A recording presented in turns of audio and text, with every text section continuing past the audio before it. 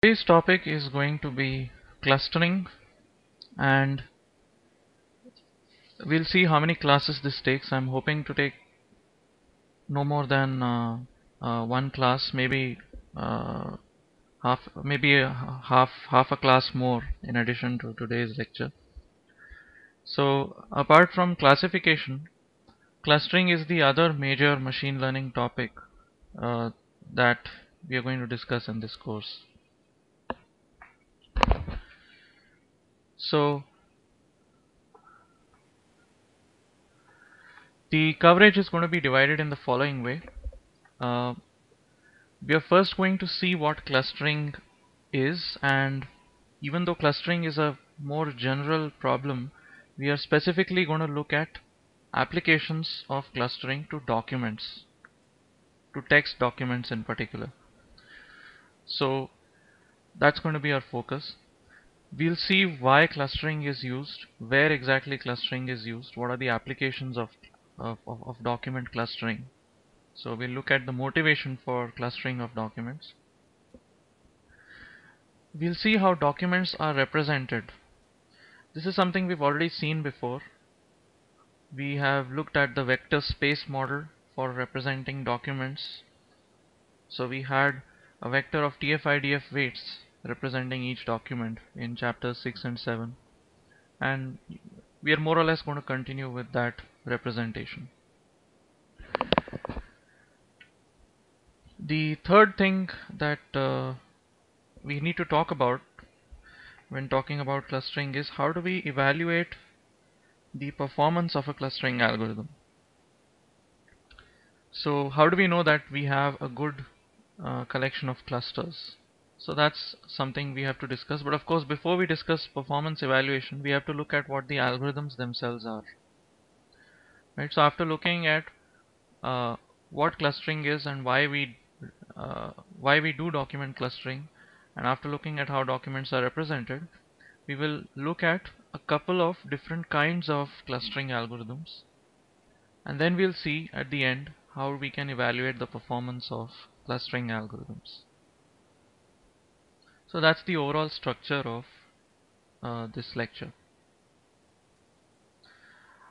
I'm seeing a circle here. Are you able to hear me? Hello? Yeah, yes, sir. We are able to hear you, sir. Okay.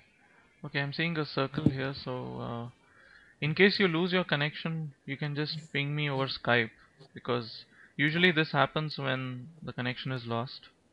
So if you're still able to hear me, we can uh, go ahead.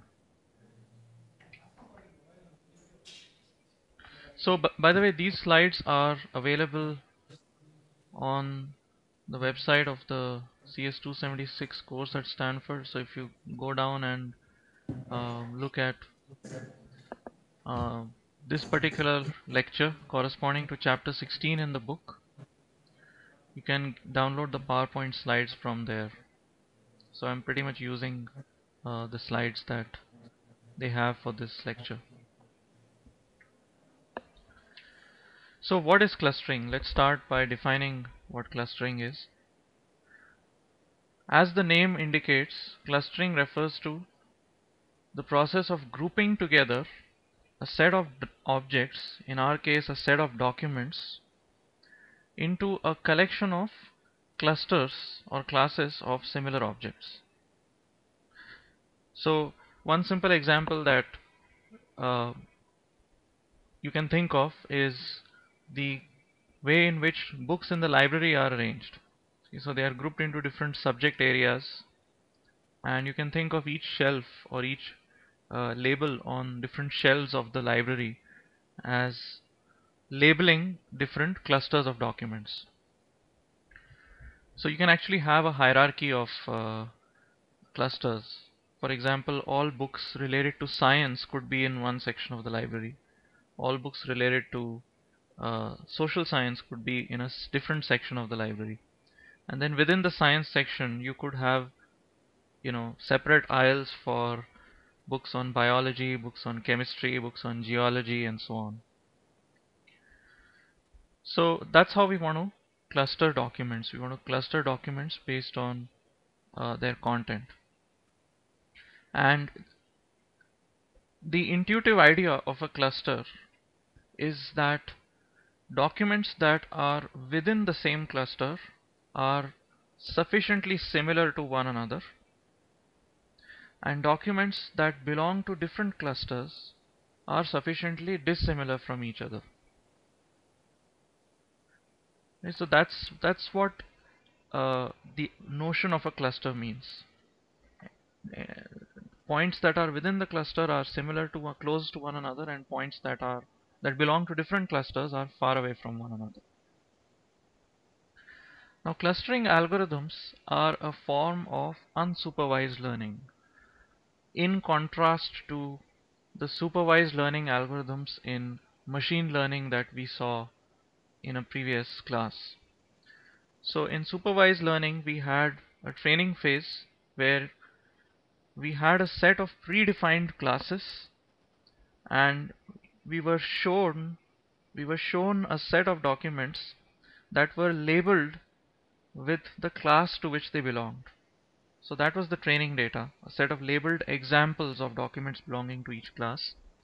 And our computer learned how to build a model for documents belonging to different classes. It learned a model, a probabilistic model, and using that model, in the test phase when a new document came up, the machine was able to evaluate the probability that this new document is coming from each of the different predefined classes.